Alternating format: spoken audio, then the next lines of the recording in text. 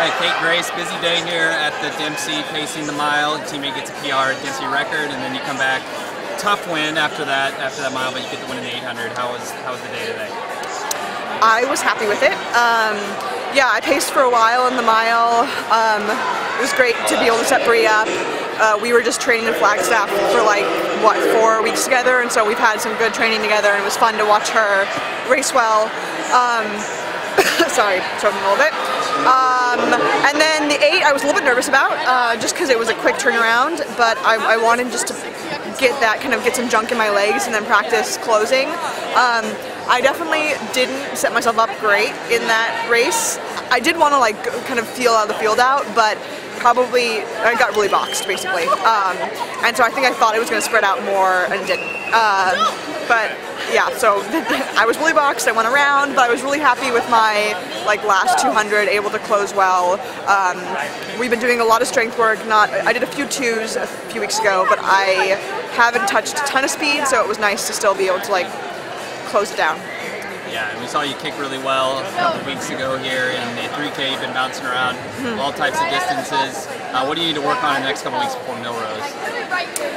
I mean, this was basically the choice of coming here was prepping for Millrose and then the Birmingham 1000.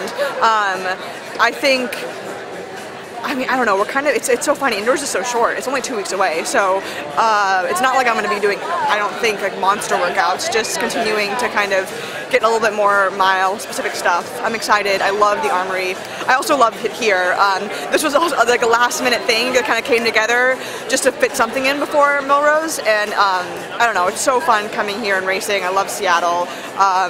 Greg and UW just always put on a fun meet. So yeah, the track fans a little bit on the edge of their seats waiting for your announcement today. You obviously are with Nike. Does it feel good to get that off your shoulders to be a sponsored athlete again? Yes, I am excited and I'm looking forward to, yeah, that it's good to be able to be confident and supported on the business side, and then just be able to go out and run fast races. Where is your confidence level now from where it was back in the end of your outdoor season? I mean, it's always interesting running indoors because you're running a lot on strength work. I don't know, we were in flag, you can't do a ton of fast stuff, so it's a different confidence in a way. It's more, I bring confidence from my teammates, yeah, Leah and Bree coming in, just in general, the NorCal program right now is really strong,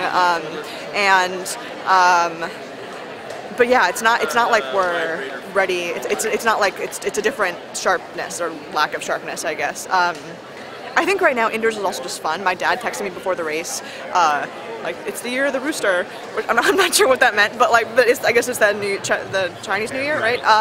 And I don't know. I just think track. I get sometimes we can make it into this end of the world thing, but really sports are fun. It's especially right now with the climate in the U.S. It's nice to be always to come out here and be reminded just of, I don't know, people can do great things and come back from injuries and just have fun stories and have the underdog win.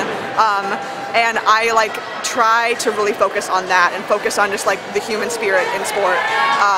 It motivates me, and I'm excited to continue to, I don't know, have fun with it in the indoor season and just, yeah, inspire people.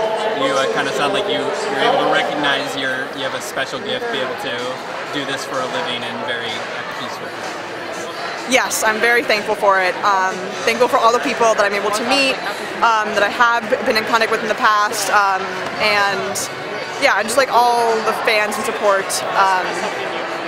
It's a fun journey. So we look forward to it continuing. The rise of Kate Grace continues. 202 today and pacing the mile. Congrats. Thank you.